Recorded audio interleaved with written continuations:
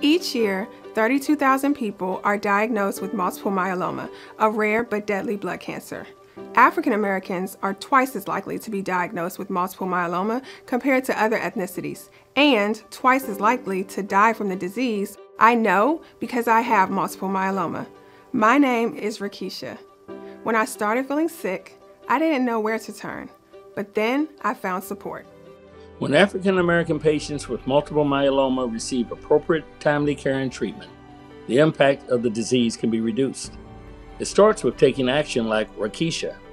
Hi, I'm State Senator Gerald Neal. Early detection is key to saving lives.